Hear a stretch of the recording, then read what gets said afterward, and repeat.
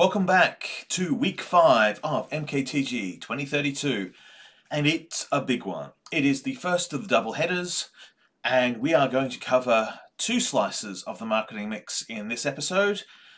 So let's get into it. We're going to start with distribution, and digital distribution is an interesting, occasionally conceptually annoying prospect to deal with. First consideration is that if you are going to use a social media platform, that platform becomes your retail outlet, your wholesale outlet.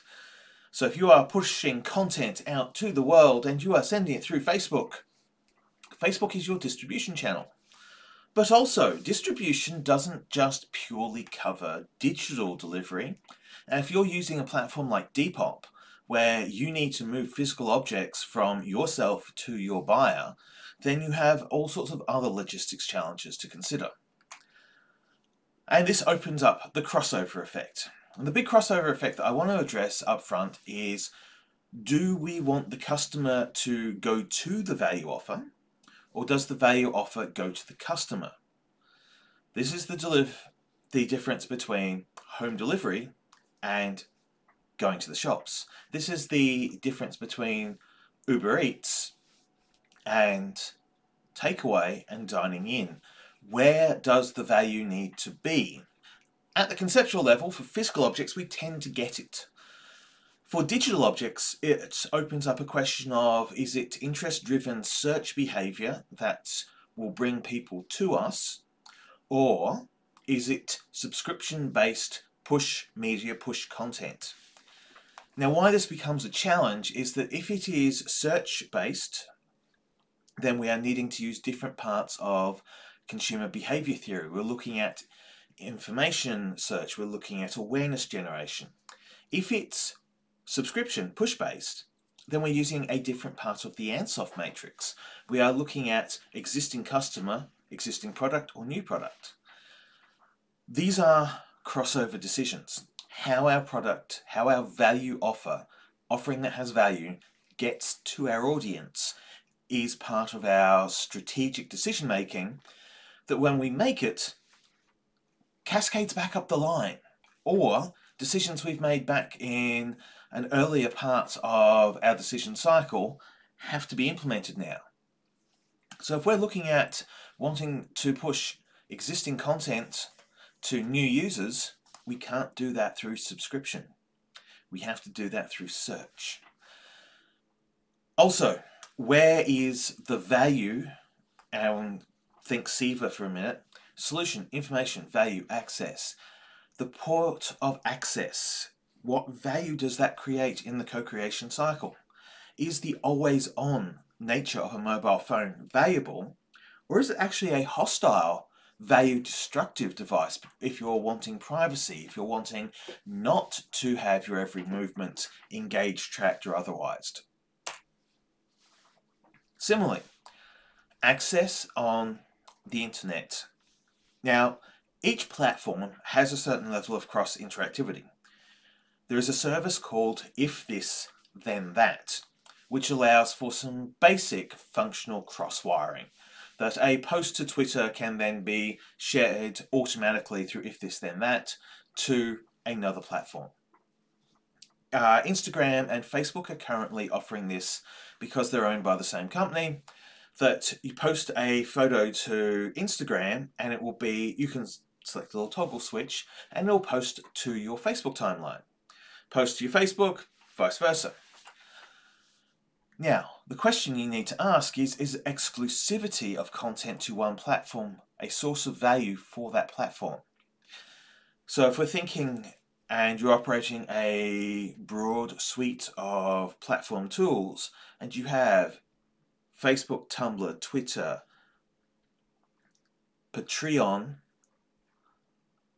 where does the value lie? Are there exclusive content items on Patreon? Do you use Patreon to set up an exclusive Instagram that is friends only and the Finstagram, the fake Instagram? Do you use exclusivity as a source of value, or do you use multi-location as convenience? Follow us on and you have 6 different platforms that you update, so there's multi-channel. I'm using a multi-channel aspect in this course in that the video is on Echo360 and the video is on YouTube because broader access creates greater value. 2 different processes, 2 different platforms, 2 complementary value offers of the same product. Now packaging. Packaging is both physical, object. How do we get the object to the customer? Do we use resellers, white label services? Are we doing drop shipping out of AliExpress? Are we doing drop shipping out of Alibaba?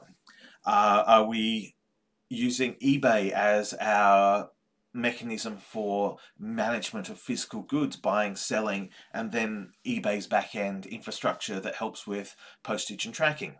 Do we have a system that will allow us to draw data straight from our PayPal purchases into printed mail labels, onto packages and out the door?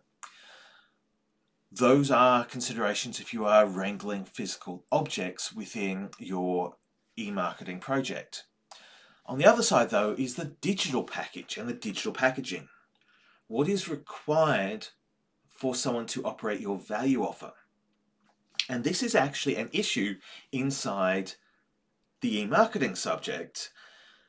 Prior to the ANU licensing and Office 365 full service arrangement for all students, handing out a Word document and a PowerPoint file was non-guaranteed to be able to be opened by a student. Particularly when Apple and Microsoft were feuding, and I've been in this game long enough that giving out a Word document that was created on a Windows platform would not open under Microsoft Word in an Apple operating system. Packaging up your content into the right file formats, having it available on the right file repositories, there was a lot of work to make the digital packaging work. It's improved a lot. Things are much better. But even so, if you are going to develop an app, do you go iOS or do you go Android as your first target market? Because both have different shipping requirements in the digital packaging. The other crossover question, starting to cross forward into things that you will need to think about in terms of your positioning strategy, which comes out of your segmentation, targeting, and positioning, is influenced by your positioning strategy through your product, influenced by your price and what the price signals to the market, and then reinforced by your communications in the promotion. So where does the consumer expect to find the product? If you are platform exclusive, is the product exclusive to one platform and the promotion widespread? For example, your content is available through Patreon. It is a subscription-based content service, but you operate on Instagram, YouTube, Facebook and Twitter as your promotional platforms to let people know that there is content of interest they should pay money for down on Patreon. Also, how would they look for you? Are you going to be using hashtags? Would you be able to be found with a hashtag? Are you going to be able to position against similar offers? If you like that, you may also like. Can you get into the recommendation engine? And this is one of the things about YouTube. There's a certain level of production that you need to have done in order to be met by the algorithm going, yeah, you know what, that content is similar enough to other content that we will recommend it. And there's a number of videos out there on YouTube about working with the YouTube algorithm. Look at the most recent ones. Again, it's one I'm not prepared to talk about in terms of the videos I create here, because I cannot guarantee that it will be the same process in June as it will in July, August or September. So I'd rather say I'm going to outsource, go look at the people who are running live and able to make faster updates. Go check in with them as to how you can start using positioning strategies to encourage the algorithm to recommend you as the next piece of content. All right, we're going to pick up the product type typology from last week and bring it into distribution. And we're going to start bringing up some of the case approach here to put some examples to what is the theoretical framework that you want to turn into a very practical decision for yourself. So the first element, the digital intangible, where you're looking at a product, a value offer that is an idea, or a value offer that is an experience. This often can be the broadest possible way.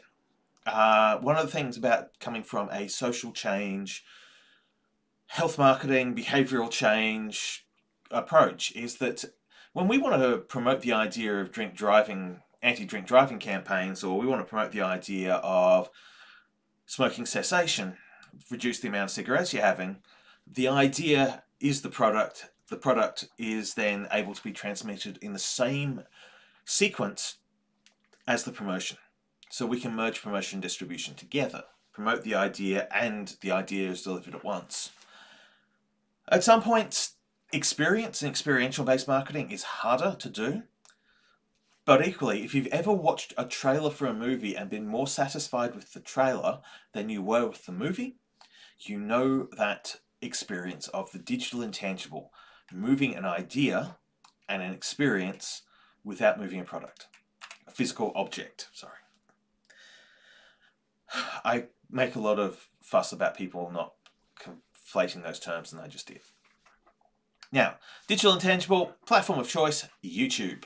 Love it as a system, hate it as an operating battlefield, because it's been messed up. As the politest way of describing it is Google's lost the plot a lot on YouTube. And it's harder than it should be, and Google's not doing as well with it as they could. That said, the nature of your YouTube experience is that you load it up on the app or in the browser, the video is played, and your experience of the video is the core value. So the value transfer occurs as you watch it.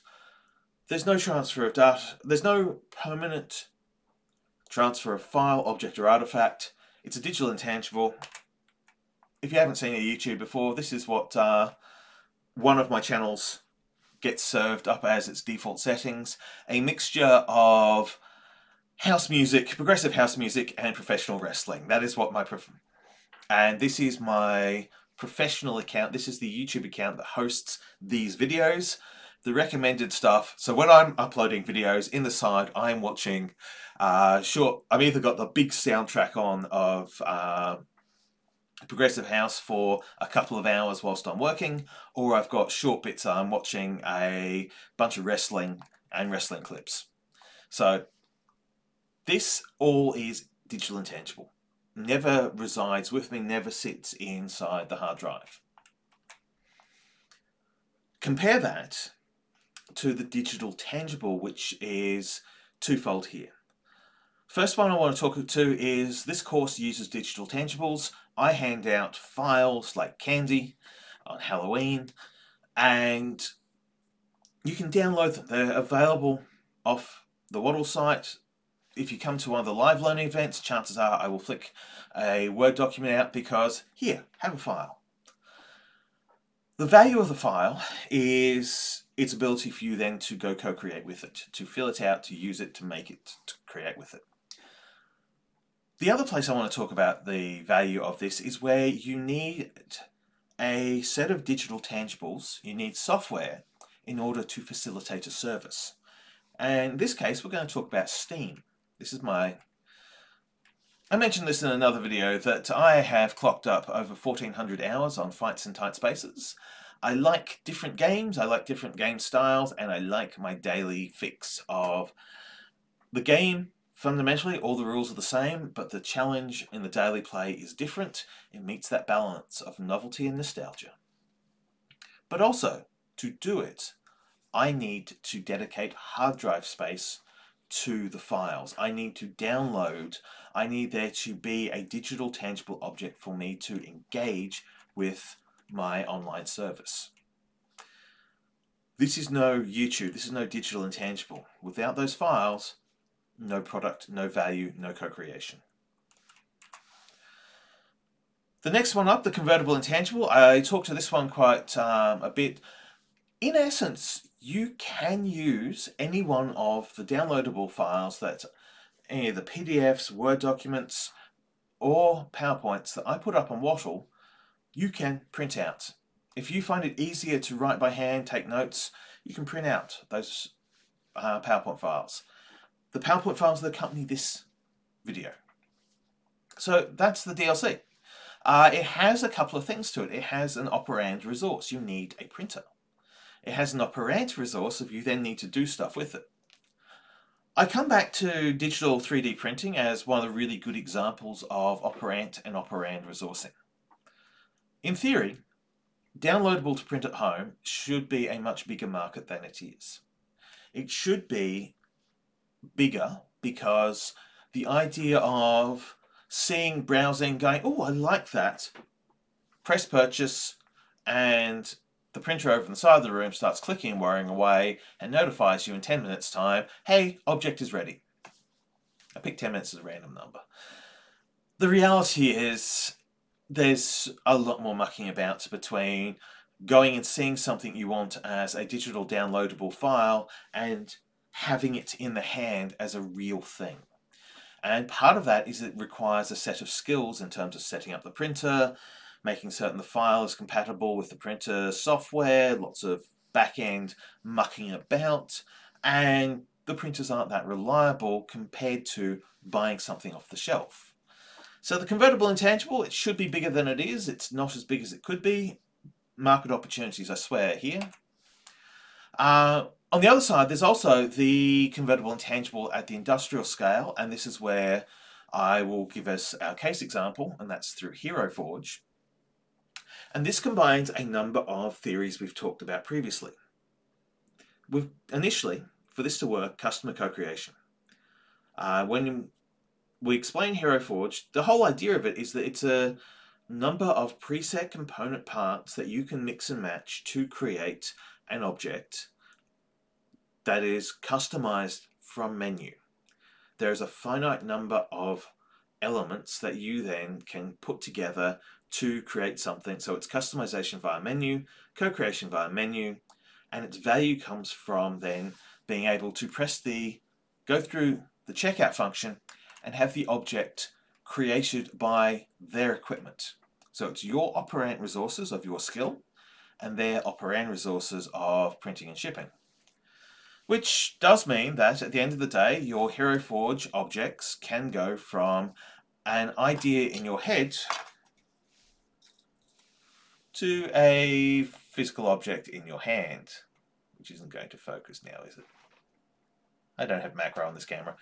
But basically, your functional approach here is you take your vision, a plague Dr. Grim Reaper, and you make it a reality, a miniature figure that you can use tabletop role-playing games, or as art pieces around your office, or as demonstration objects in a lecture. Now, there's also the convertible intangible at the production and producer level, and this is using things like print-on-demand services. I'm a big advocate of print-on-demand. This t-shirt collection I have off screen here, where I've used Vistaprint to create about 50 custom shirts, different designs and logos. Some of them are uploads of content I've created in Photoshop. Some of them are using their co-creation by customization toolkit. End of the day, I provide the input, they provide the output, and that's how it works as a convertible intangible. My operand, their operand. In the middle here, there is the convertible intangible that is Redbubble. And Redbubble's a very useful platform, one that you should consider, particularly if you are looking for a combination of brokerage and of basically outsourcing your production. So one question you will be asked to discuss is about whether you want to retain the shopping cart or that you host on your own site, and the production of the goods that you want to sell, that you stockpile in your own house, your own access points, versus outsourcing to a market channel combination. So basically a print-on-demand service where you upload your content and they print it on a range of physical objects for you when someone comes to their store and says, I wish to purchase. So Redbubble's particularly good at this because there's a whole lot of platform flexibility. There's pretty much something for everyone in terms of the products that you can create. And it's a good secondary system when we talk about the idea of commercializing your brand, commercializing your project, going and picking up the iconography and the brand of what you do, aka this subject and its logo and its course designs, and then on selling them and creating objects that support it.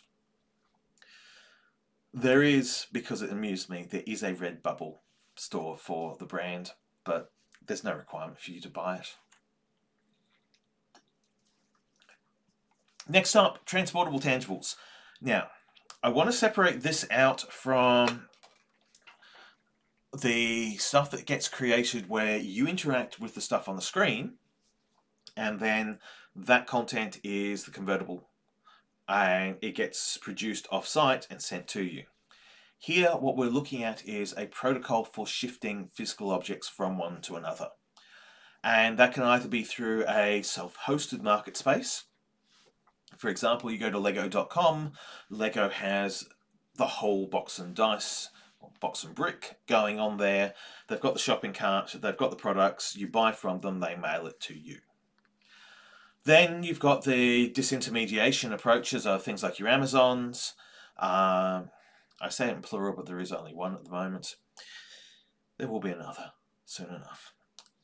So Amazon, eBay, where the transaction is mediated and the transaction is hosted through a marketplace, but you still have to move the physical object afterwards. It's your responsibility to get object, which makes you a temporary shipping agency. We also have places like Etsy, where your job is to create the object, then put the object into the digital marketplace, have the digital marketplace handle the transaction, and you then handle the fulfillment. Make it, sell it, ship it, pay off the bills that cost to make it in the first place, and make another. So with Etsy, you've got you can see what I was shopping for. A combination of rock salt licks and strange candies and 3D printed battle mechs. Probably sums up most people's weekend. What Etsy also does is, you'll see a couple of little notes at the top there: clothing and shoes, home and living, wedding and pet. Etsy has a number of product-based segmentation tools. So you can look for subcategories of product, and some of them are subcategories by usage, wedding and party. Some of them are categories by product genre, art and collectible.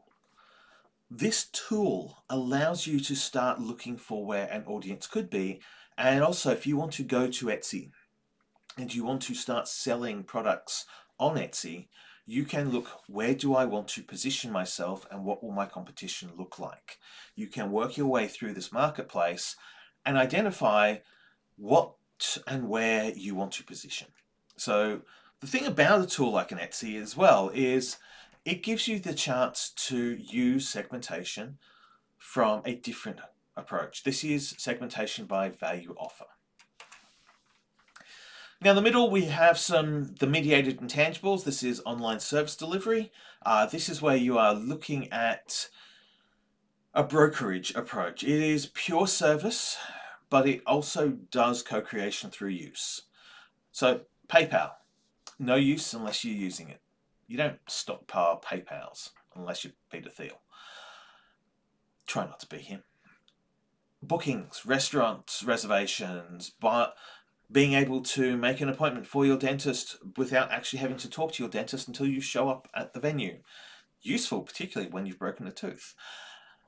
being able to do brokerage-based activities, precursors to offline services, booking your dentist, precursors to online services, Eventbrite for reserving tickets to a Zoom call. All of these things, the mediated intangibles, are about bringing services marketing into the digital space and meeting some of the challenges of services, but gaining a few others. The key here is that there's no transfer of ownership or intellectual property. It's pure service. There's no movement of objects. There's no movement of artifacts. Nothing other than the service experience. And PayPal, if you haven't encountered PayPal, you probably saved more money than I have. Big thing about PayPal is there is a history to this of it being one of the most illegal things you could think of, because it was a financial institution that was operating outside the regulation of the major banking service, and it proved to be sufficiently valuable and useful that the banks bought into it. This makes it the complete opposite of Bitcoin, because there was actually a point and a value, and it provided a value in the marketplace of being a third-party transaction. And critically, it was a third-party transaction system that handled international payments long before the major banks ever thought about it. So, little history here. PayPal's killer application was I could send money from Australia to America with simply the translation fee of how I'm buying $50 US, you're selling it to me at 66 cents in the dollar. Okay, cool, that's 70, I'm going to pay about $75 Australian for 50 bucks US and the transaction, whatever that works out, is the exchange rate. And I'm not going to pay $17 for the privilege of sending a wire check that will take 28 days to clear. It will go through the PayPal accounts pretty much instantaneously. And that was its killer application. The banks wanted a monopoly over international transactions, and PayPal beat them in the market. And somehow PayPal managed not to get legislated out of existence. Miraculous, that. But what its true value was in small microtransactions. Being able to pay, and where it got its killer edge is that PayPal owned eBay. Now, we talk about eBay owning PayPal or PayPal owning eBay, the same to groups of investors. PayPal became the transaction payment method of choice inside the eBay infrastructure. At the point in time, eBay was massively growing through consumer-to-consumer sales as everyone was shifting second-hand goods to each other. It was a huge advantage to be the transaction.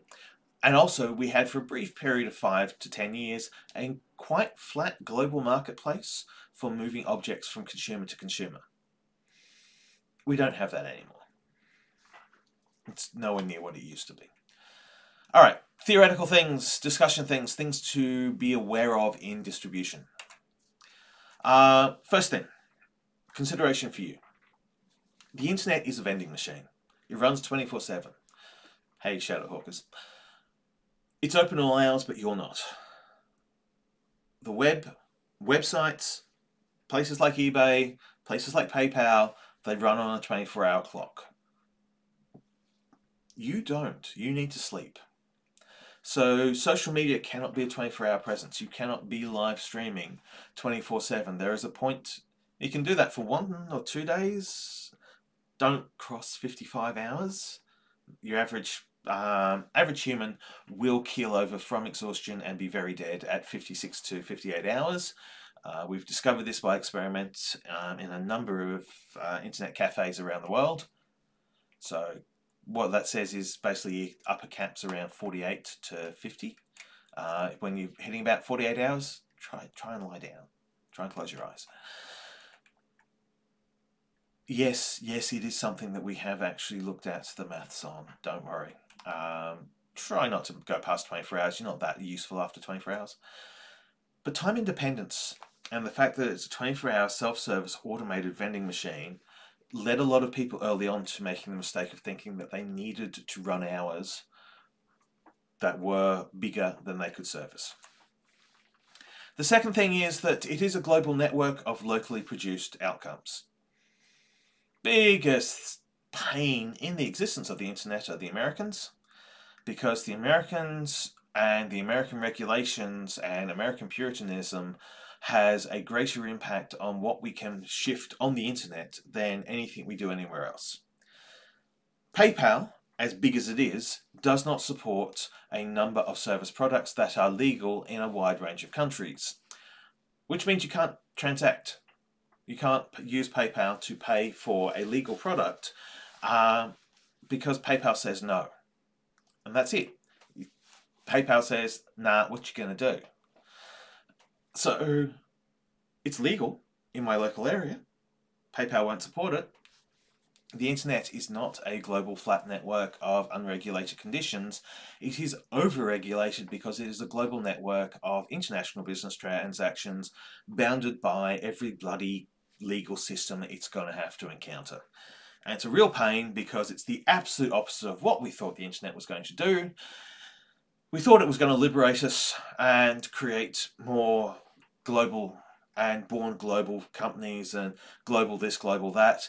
What it turned out to do is basically locate businesses in the lowest tax regimes they could find. Hey, Ireland. And in the worst regulated areas they could find. Hey, America. And with the most Puritan outcomes they could think of. Also, hey, America. We've done some dumb things in Australia. We tried to have a war on encryption. We tried to ban encrypted end-to-end communication.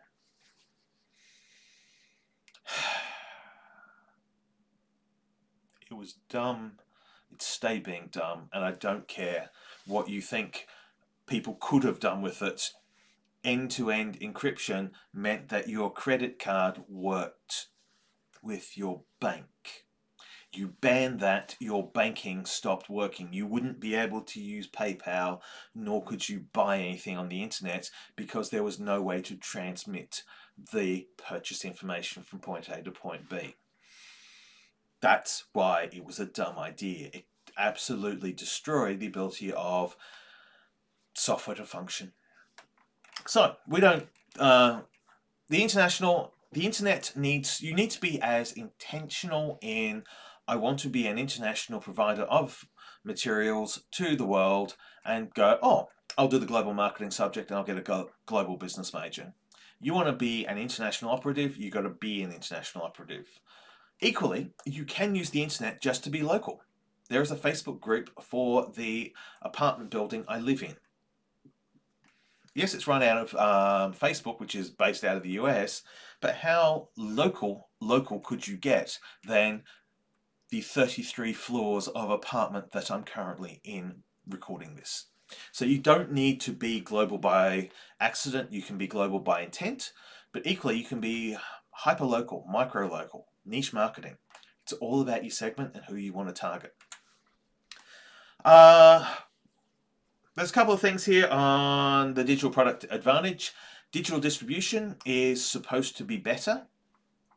It is, largely, but there's also data rot.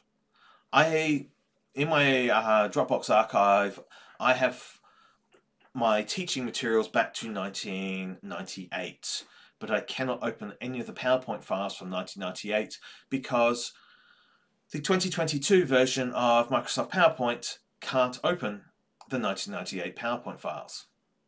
I've got them, I just can't use them. So there is data rot, but equally there's no theoretical upper limit to the duplication you can do of data, which is why NFTs are a really stupid concept, because the functional value and purpose of digital product distribution is replicability and no theoretical upper limit on duplication. And a bunch of numbnuts went out and said, huh, what if we made artificial scarcity and priced it? Well, what if you scam artists who are idiots? Because that's what you are, scam artists who are idiots. So if you're into that scam artist idiots side of things, steal their money, tie their shoelaces together, punch their apes, whatever. But remember, if it can be displayed, it can be copied.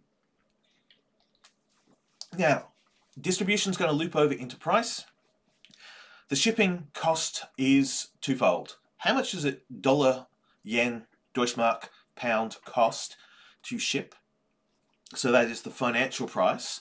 And how long will it take to ship? And we'll talk about a couple of those things in pricing. But basically, one of your problems you're going to run into is if it's going to change the product category.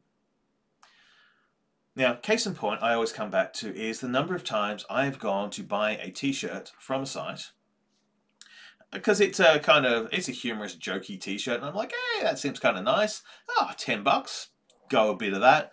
Oh, okay, it's $10 US, so $15 Australian, fair enough. Shipping, $129.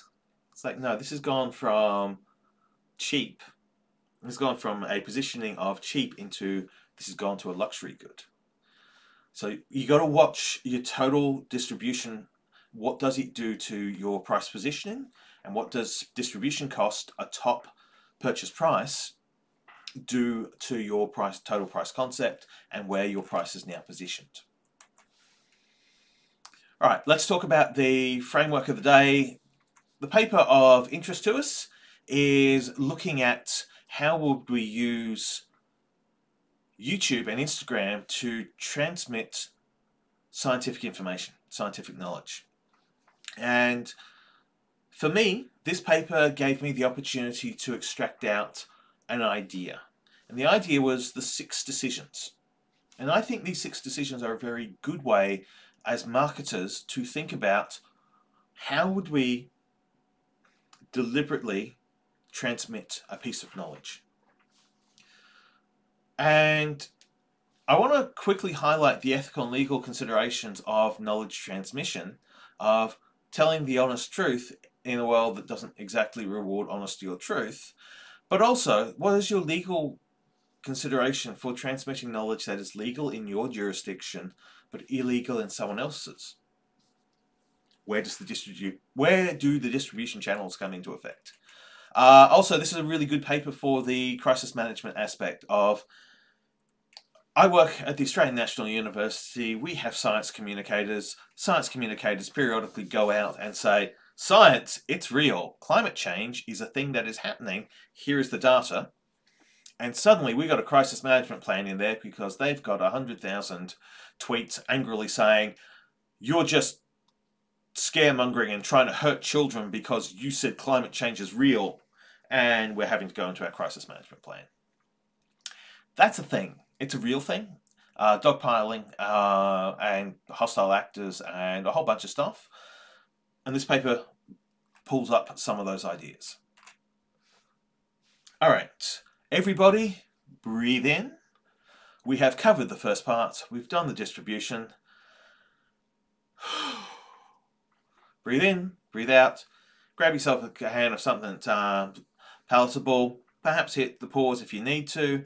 It is about to be part 2. It's the second shift. Welcome to the second part of the lecture. We're going to talk price. And you are going to encounter one of my favorite all-time theories. That is the concept of non-financial price. And it is something that we brought across from social change into the internet, and boy has it taken to functionality of pricing like a duck takes to things ducks really like.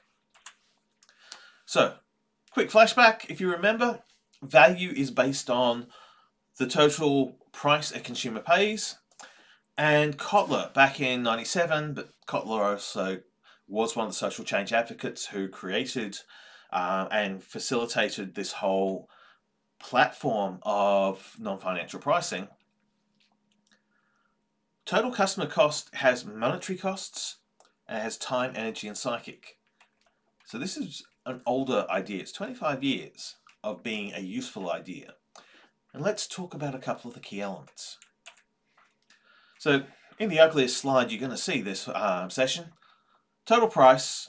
And the total price concept is the bundle of the financial outlay and the non-financial outlay that the consumer needs to forego, the sacrifice they need to make to adopt your product.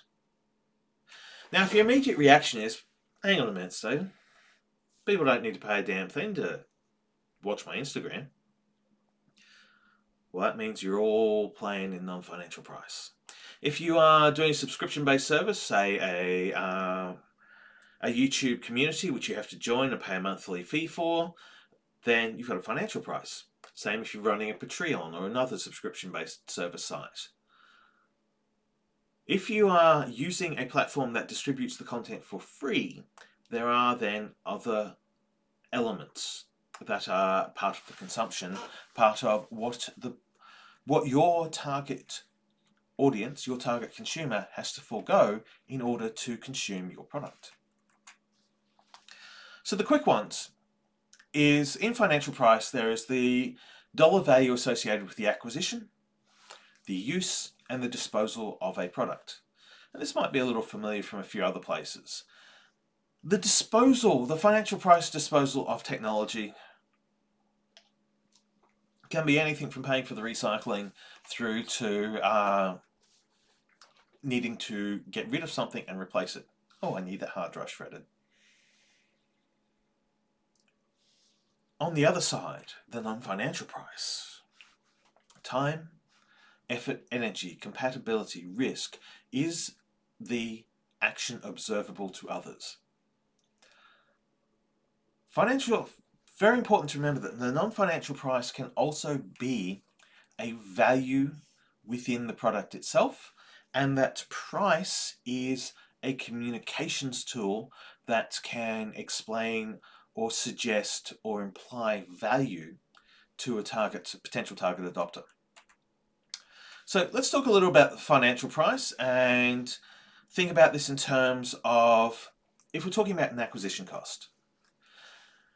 Most video games have a base acquisition cost of, you buy the platform. If you're buying a console, you buy the platform. You then pay the upkeep for the platform in terms of your extension costs. You own the PS4, you own the PS5, you buy a game to go with it. That's a financial price of it, an extension acquisition. But equally, you buy a copy of Call of Duty, and then you want to buy some of the DLC and some of the additional elements. You want to buy the expansion packs. You want to buy the next level of game maps. Those will also be a financial price to make the game viable. Then we have the financial price of use. Now, sometimes there's a one-off use charge. You pay a $99.95 setup fee. Quite often, this setup fee is then done as your immediate discount. Oh, we'll waive the setup fee. Or there's an annual subscription fee that gets waived for the first year. However it works, the one-off is a single payment that you make. The ongoing use charges are where there's a subscription fee. Now, I use a service called Envato.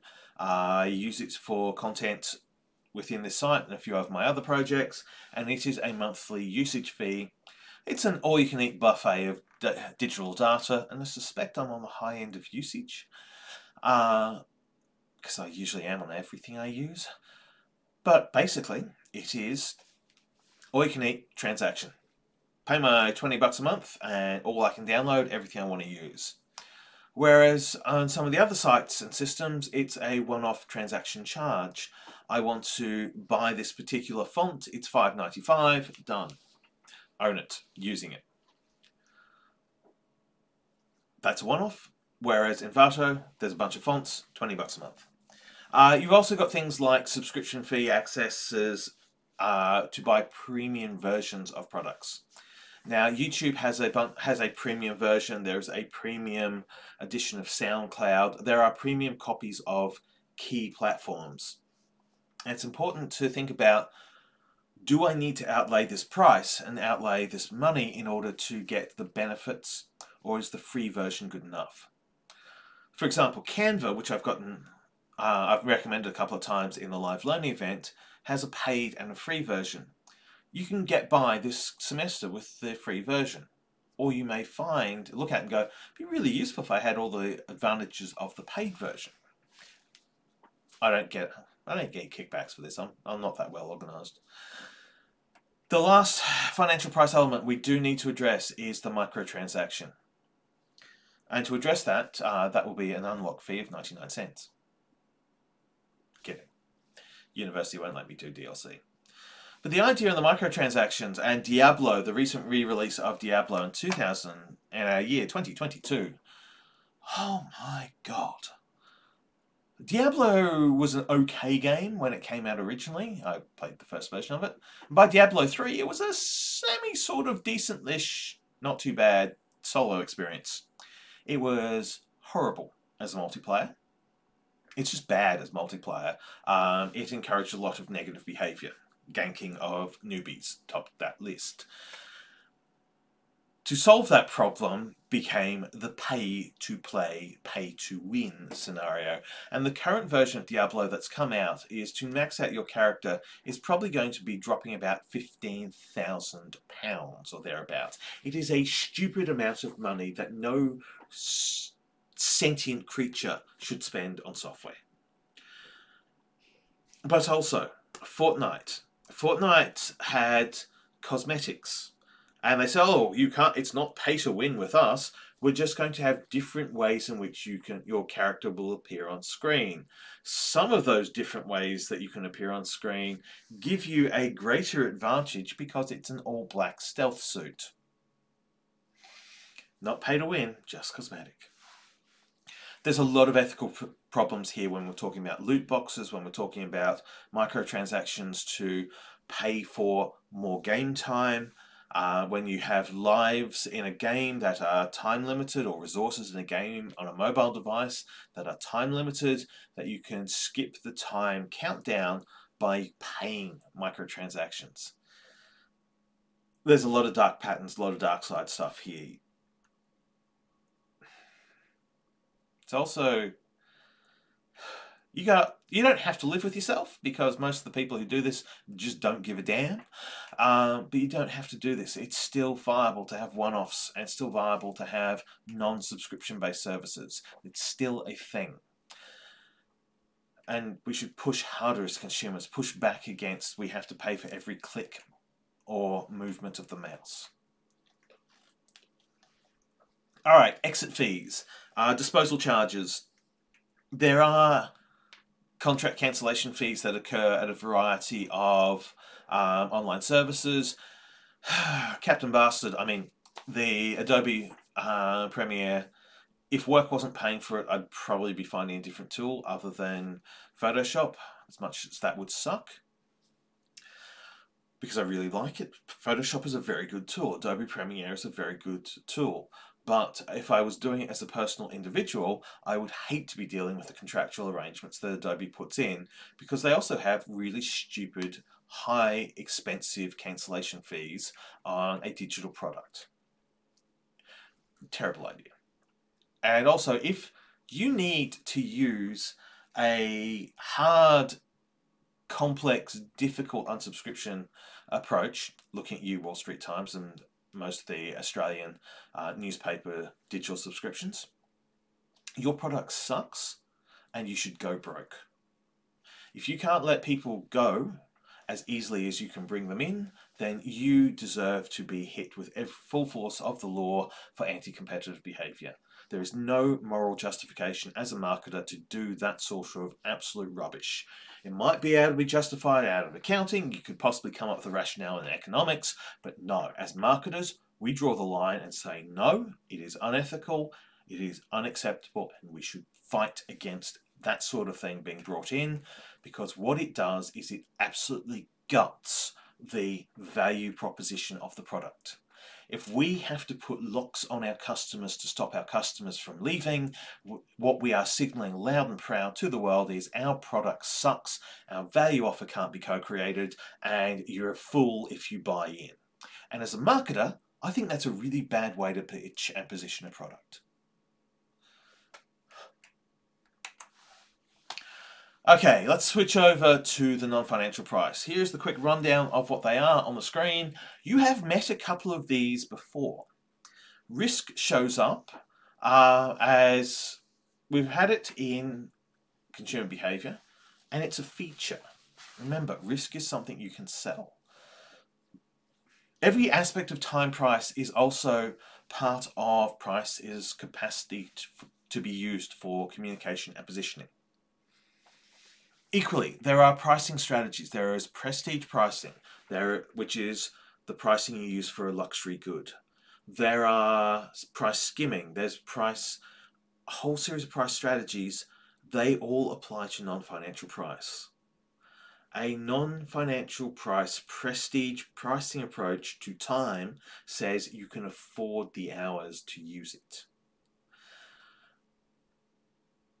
A price skimming is make it as quick as you can. Really, I'm going to say time price has been the biggest challenge for this subject. Effort price. This is an expensive subject. Mktg2032 is a prestige time and prestige effort price subject. Learning curve though, I'm kind of trying to keep that around sort of the skimming. Energy, look, because it's high effort, it's also unbundled high energy. Lifestyle, relatively low cost. Risk, I'd like to say it's low cost, but it's mid-tier. I do a lot of risk repricing to turn the risk price into risk feature to risk benefit. But let's go play with the component parts. Time price. To speed run this course, it would take approximately 48 hours. I say approximately because I haven't fully done the maths yet, but effectively you're looking at 12 weeks worth of content, roughly 1 hour of video per week on average. Week 1, week 5, about an hour and a half each, so 3 hours, but it gets shorter later in the semester. So that's 12 hours, put in the seminars. If you do it through the shadow mode, that's another 12 hours, you're at 24 hours.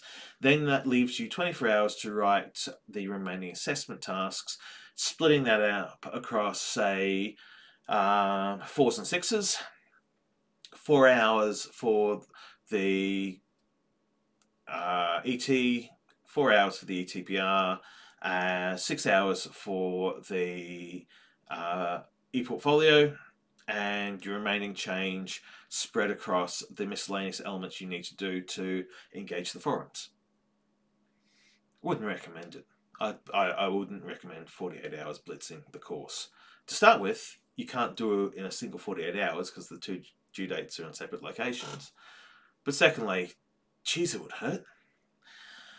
But the thing with time price is, again, low time price, quick and fast, can be a prestige. You pay extra money for it to be quicker, or it's a skimming. You're only just going to scratch the surface. You're going to read the too long didn't read version. You're going to watch the highlights reel. Now, by the way, if you want to speed run the lectures, is that you would read the PowerPoints. You wouldn't get any of the examples or explanations, but you'd be speed running. The non-financial price of effort. Now, I've always point to Tough Mudder. It's a real-world thing. It's had some troubles during the plague. It's weird. But basically, the idea of physiological expenditure that makes things harder. The fact that DIY, you occasionally will pay more if you have to do more work. This is the thing we know about. Which also means that there are certain points. Linux, the software platform Linux. And a shout out to my 1 or 2 Linux users who are out there. Yes, I know you're out there. Yes, I know you're morally superior to the people using Windows and Mac. And yes, I know that it is a bucket load harder to use Linux. And my God, do you love that effort price that you have to pay. Because that gives you mastery. Effort's psychological companion part is, it is difficult, therefore I am good. The higher the difficulty price I'm paying, the better I am as an operative of being able to do it. And I say this because, by the Elvises, I do this myself. I do things that are more complicated than they need to be because I want to show the mastery and the control and the, damn, I'm good. And I want to show that to me. Learning curve. Speaking of difficulty levels, the existence of Dark Souls 3. As a game, it sucks. Oh look, on the surface, let's be blunt about this. The whole Dark Souls genre of ridiculously hard, almost impossible to win games that require you to put in a stupid amount of challenge. Your learning curve goes like yoink. It is dumb if you're not into it. If you're into it, it's the best thing ever. And I say this as someone who's into picking up pieces of metal and putting them back in the same place they came from until they get progressively heavier and I'm in a considerable amount of biological pain because I've induced a whole bunch of micro tears into my muscle structure, or as it's commonly known, going to the gym. So I can judge because I can judge from a position of expertise. Learning curves, where something is really difficult. And I've got a bunch of games in my Steam library that are really difficult. And I went, I don't really enjoy this. I don't have a good fit. So I got rid of them. But equally, if you look at flow state, that balance between challenge, difficulty, and skill, there is a need to keep upping the ante on the difficulty level so that the skill gives that same reward, or that slightly better reward. So difficulty, learning curve, something being complicated is not a barrier to its adoption. It is a feature to be worked with to the right market who craves it. They crave that mineral. Energy. All right, this is the amount of how draining is it to do something. And for all of us who come off the back of our Zoom calls and we're like, oh, I am so dead. I leave my soul somewhere on the internet when I do these videos and I do the Zoom calls, and it's worth it because I will come out exhausted. I will come out physically drained. I'll be like, dang, that was good.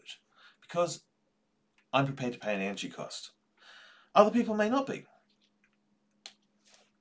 I mean, we've got this whole concept of doom scrolling because it's just energy sapping to keep constantly updating your feed to see the next crisis as it plays out in real time. But also, this can be a feature. Low energy. Remember those times where you go, yeah, I just want to veg out on the couch. I don't want something that makes my brain work. Versus those times where you've absolutely craved, I've got to expend the stuff that's happening in the grey matter. You have choices around this. And again, embrace it as an element to make strategic decisions. Prestige energy price, skimming energy price. Lifestyle prices. Does it fit the brand? Do you fit the brand? Does the brand fit your lifestyle? Also, this is a really interesting one, is that lifestyle ties into visibility of the product. Now there are, I know, because I do a lot of consumer behavior research and I spend time on the internet, the concept of cringe, the concept of people having a physical, visceral, negative reaction to something they see on the screen because they feel third-party embarrassment. That is a lifestyle cost as well as a psychological cost. To embrace. Now, I keep making fun of cats, 2019, but there are some points where the lifestyle fits and it is a value add. There are some things where to use the product, it would go against the lifestyle that you have proclaimed to others, so you can't visibly use it, and therefore its visible use would be a price, an expense that you're not prepared to incur. But you could also lifestyle cost it to the private version of you that doesn't get displayed online, but should that ever come out, it'll probably go badly. There's also the financial risk. Like risk, we've talked about a bunch of it. Financial risk and risk in price is it doesn't do what you want it to do. Line go up, right? For all of you who've been going, oh, I should get into Bitcoin. Put that money into hard alcohol and good drugs and make art that you'll have a better time, more fun making it. It doesn't matter if you sell it at a loss because it doesn't matter if it's an NFT, you'll have had a very good time making it. But the thing about risk is also a feature and it's part of the price tag. And all the factors that we've talked about previously is risk is about the possibility of loss and that loss being greater than the reward that is incurred through the danger and the sense of danger of that potential loss. So I've mentioned a couple of price strategies on the way. I want to pick this up on the way through. Satisfaction-based pricing. Really important thing is it is a risk reduction. You're trying to increase the overall sense of the value of this particular value offer is worth more than the non-financial price and financial price you will incur. Early days of Tumblr, there was a lot of work done around by individual Tumblr operators to try and create a satisfaction-based pricing. And there'd be catchphrases like, if you are a teen, you must follow this blog, or best blog for follow. And you'll see this idea of, you see it occasionally in AliExpress and eBay, where people put in the keywords that are about reducing the risk. Best gift, wild, wacky, for friends, humour, fun gift, Dad, Father's Day, novelty product.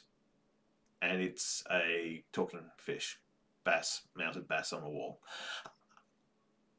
But all those keywords are not just SEO hacking, they're all about finding that right combination of words so that when you type in best Father's Day gift for Dad, what you are looking for is satisfaction-based. You're looking for a satisfaction-based pricing outcome that reduces all the risk factors. The other approach to go is benefit-driven. That there is again, think co-creation of value. You are laying out the value offer and your pricing is set up to allow people to buy into the elements they want that they see as being useful for their value co-creation with your outcome. And that can be done by membership levels, it can be done by membership tiers, it can be done by access, it can be done by insider information. There's a whole bunch of different ways. Your trick is to start thinking how some of these finance elements, like benefit-driven pricing, has predominantly been thought of for the financial. How would you do it for non-financial? And how can you use it in your own projects? Flat rate pricing doesn't really work as well on non-financial as it does on financial. And also it's not really great. The economists, you can tell me off for this, and accountants, you can tell me why I'm wrong. But always makes me nervous. Particularly given the volatility of the market, and for my case, geez, I hate the exchange rate sometimes. I price it in Australian, I pay it in American, and it goes horribly wrong. On the other hand, though, relationship pricing. This is something that Patreons... Now, I've got SoundCloud up on the screen there. Have a look at this in terms of there's a basic service that can be the formation for the trust, commitment, and reciprocity. SoundCloud works on the assumption that in the long game, after you've used SoundCloud for a while and you've gained value, the reciprocity will come from you going, yep, it's worth me upgrading and going up to the next tier and going to the annual subscription fee. And they are right. Because on a number of projects and number of products, I started off on a free account and went, damn, this is good, I want more. Not just the free trial, I want to pay the money to make certain this service continues being there for me. The other thing to factor into the idea is price bundling. Now, we're used to seeing this as financial. Can you tell I was buying for a friend's cat? Where Amazon's really good at price bundling. They're one of the best financial price bundling operatives on the planet. There's probably nobody better. Not even the airline industry. But price bundling as a concept is to try and bring together to hit a sweet spot worth of multiple possible value solutions in the one transaction. Your task is to think, how would you price bundle non-financial? How would you bundle risk and social and lifestyle and psychological into the one bundle set? Also, Steam does, so the best is Amazon, second best is Steam. And their complete the sets price bundling I've been caught by it dozens of times. I have bought packages where it's been like, I could buy just the one game for $29.95, but I could complete the entire set for $35.95. Did I play the other games? No, but I completed the set, and it resonated with my little completionist heart that I was able to buy the other parts. That I didn't use them isn't the point. I was value in use, not value for the game, and I was value in ownership for the completionist. Adaptive pricing, this is price by menu. This is customization-based pricing. For financial price, this is one of the easiest ones you can do. Now this is Vistaprint, where I decided I would try and create a set of eMarketing business cards, or postcards I think it was. And it gave me choices. I could upgrade the paper stock and lots of little tweak up adaptive pricing. So I could choose between quality levels to customize the product I wanted to the level that I was prepared to spend. So it was a really good upsell technique, and it works quite often on me. Pulling adaptive pricing into non-financial will get really interesting when we start looking at, you can do this when we start looking at things like complexity levels. I did kick around the idea of doing adaptive pricing for difficulty on the subject, where at the start when you logged into the LMS you had to select the difficulty level: easy, medium, hard, nightmare. If you'd selected nightmare, there would be no videos. There would just be the assessment tasks. There would be no other supporting material, just the assessment tasks. And once you selected nightmare mode, you could not go back. I would also have made the assessment tasks different to the non-nightmare mode.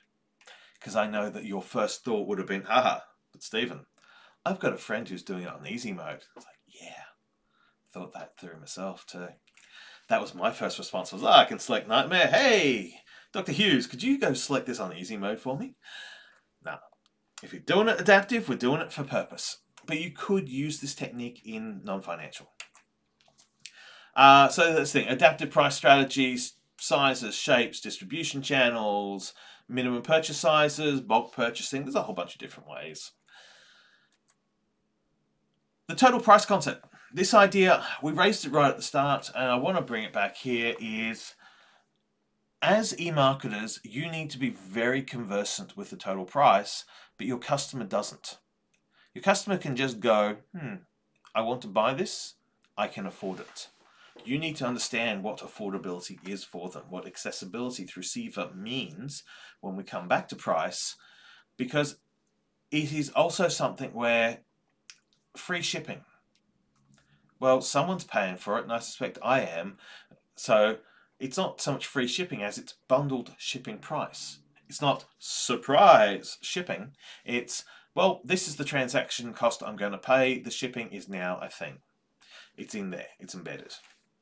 So total price concept, most of the time we think about it for financial. Your task this semester is to really deep dive on what are the non-financial prices people pay to access your content over the internet during the course of this project. What is it and how can you use it? How can you use it for positioning strategy, for communication of value, to attract the right market and to repel the wrong audience? And that is why price for signaling is a key.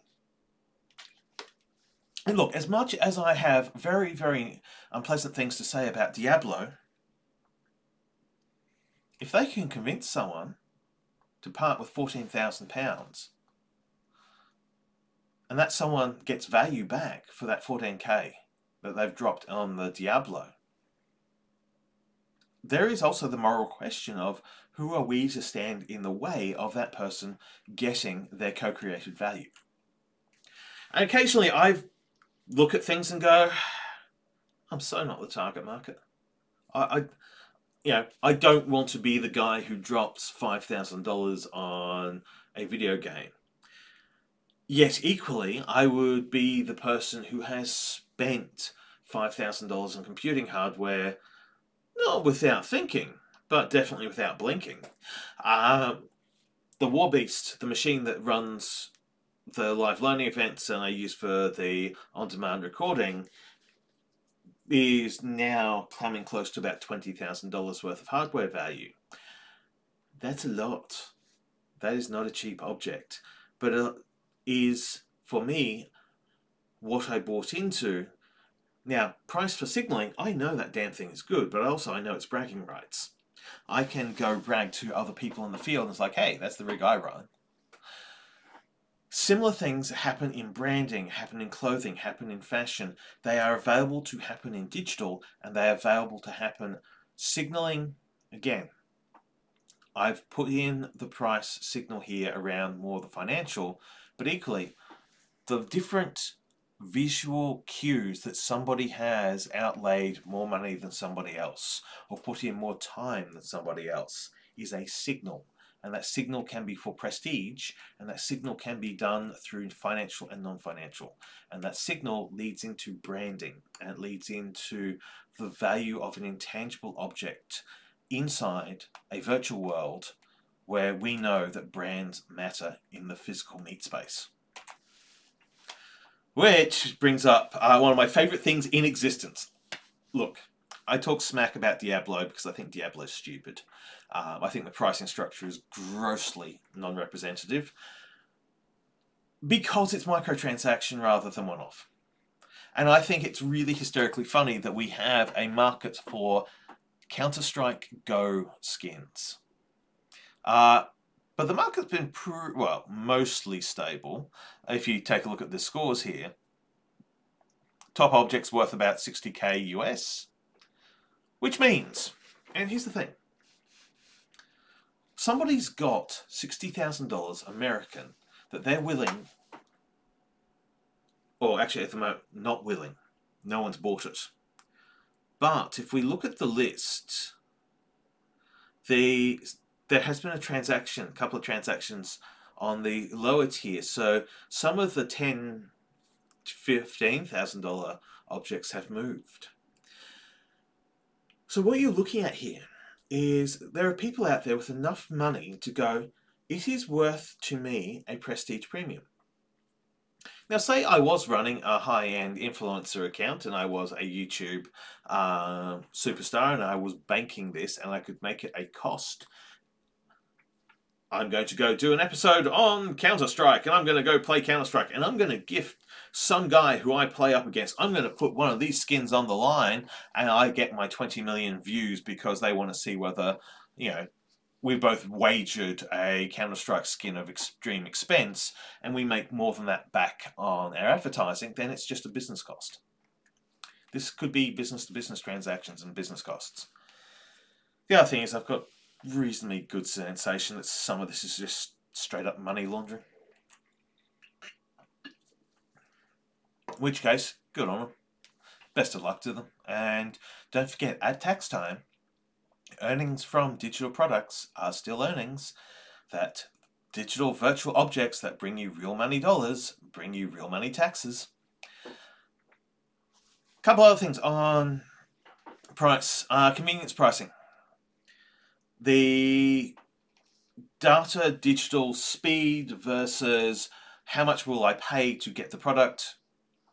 And yes, I was looking at a cat statue for this. Can I just say, by the way, Amazon was doing, and as you can see there, they've got the free expedited international delivery with Amazon Prime. I've never had a company get in the way of a screenshot quite so severely as Amazon did during this promotion, because it kept offering me free shipping. It wasn't showing me shipping prices. It took ages. I'm thinking, what's the weirdest thing I could ask Amazon for? That's a physical object that would have differential speeds of transport. And I finally figured it out. So, premium speed versus waiting discount. Now, one of the things that always amuses me is when I'm looking at eBay or I'm looking at Amazon and they go and have, this time the tiered pricing works. Get by someday, July 10, $13.43. By July 7, $26.67. I have before now seen the price being expedited international delivery. Get it by July 10, $10. Get it by July 7. $5. I was like, wait, what? It's faster to get it sooner? I can pay more for slower? There have been the occasional trade-offs where it's gone wrong for whatever the automated calculation system has done. Question is, can you bring convenience pricing to non-financial? Is there a trade of shipping, of speed, of non-financial? But also there is a trade of risk. There is a set of, I will wait 6 months for the product to show up for me. That's putting risk up of, will I have had to move house? Will I remember what I ordered? Will I remember why I ordered it? And periodically I have gotten packages in the mail, opened them up and gone, why did I buy this? Because at the time I had a purpose for it, and by the time it shipped through all the various shipping delays, I'm like, I do not remember why I got this. Alright, closing up a couple of the theories for you to use. These are applieds more than they are theories. Every time you consciously engage with pricing, you do so at 3 decisions. You are either above the market and therefore you are doing premium pricing. You are at the market, therefore you are contesting on product superiority, relative advantage. Or you are below the market and you are competing on price. That's it. It's either above, on, or below. There's no other way you can do it. If you're giving away for free, you're below market. If it's price on application, please don't, but your chances are you're at market. Now what those do is that they create a set of consequences. If we take below average, average and above average, and we combine them into financial price, and we combine them into non-financial price, that gives you 9 positioning strategies. And those positioning strategies can then bleed over into your promotional strategy. And here's your matrix to make a choice from. If you're on YouTube, you are at the same financial price as everyone else on YouTube. The question then becomes, where are you on the non-financial price? So you are contesting somewhere in a Me Too, or you're an average financial price, you're the same financial price as the others. You can't be cheaper, you can't be less than your opponents because everyone's giving it away for free on YouTube, unless there is a community, in which case that would be above financial price for the community. But then you have to go and say, well, same financial costs, superior features for the same price. That is competing on value. Equal, you are not really competitive, you're just one of many choices. And there's also, when you're out of season, when you're out of stock, you are more expensive in a non-financial, but you're not more valuable. And that's a challenge. And it happens. So give it a consideration. There are ways you could make an average financial price and above average non-financial price work for you, but that is a riskier proposition than the others. So there are some negatives in the game, but there are also, every negative can be attacked as a source of a value proposition for the right audience. Let's talk about that last paper now. Let's wrap this up. And here we have is a cost, and that is a price of leaving. Now, I know I critiqued leaving costs and exit barriers because I don't actually think they're ethical ways to conduct yourself. I've always hated it when we did it in social marketing and social change, and I don't think much of it when we do it in e-marketing, because my strategic worldview that I take is you should always fight on the value proposition of your product. You should always be pushing hard to create an offering that is valued to your audience, rather than pushing to make it more expensive to go somewhere else. Now, the mooring cost that's raised here, so the key idea, key takeout I took out of this is the mooring cost. and that is potentially around things like fear of missing out. You don't want to unsubscribe from this channel because you want to see the content, but at the same time, you loved it a few years ago, but it just hasn't been the same since, and hasn't been the same recently, but you don't want to give up because you used to love it, and maybe you'll love it again. That's a mooring cost. What it says to me is that you are no longer the right audience and you should move on. So again, one key idea. So how it works is you take the paper, you read the paper, you find the idea you need, and you take that idea and you apply it into your project. It's week 5 and you've submitted an assignment. Functionally, I could say that mooring costs have now taken effect because you have committed down into this subject by that submission of that assignment. Reality is, I will back you. If you want to bail out of this subject, I will go and say, yep, this student should be allowed out of this subject, and I'll do what I can to support you, because I do not believe, as a marketer, it is not in my strategy set to use mooring costs. I don't like them, and I don't think they're the best strategic use, but they are my case example here, because inside this paper, that was the key idea, is that this explains the mooring cost. And it's something that I can then use to cite and say, hey, it's not a theory. It's a theory that explains something I don't want to do. I do not want to create competitive barriers to people adopting other products. I will choose different. And that's what this framework is about. And every paper has an idea that you can use as a support, or you can use to be a contra, an antithesis, a counterpoint. Here's the theory. The theory says this is a way to conduct yourself. I want to do differently in practice. I now have to explain what this is and why I want to use a different path. And I can, because the key idea is the idea I take out. Alright, as always, if you need me, you know how to find me, you know where I am, and you know the systems to access. And with that, it is the first doubleheader of the season. It is price and distribution. You have been my audience. I have been your presenter. And I will see you for episode 6, where we talk about promotion.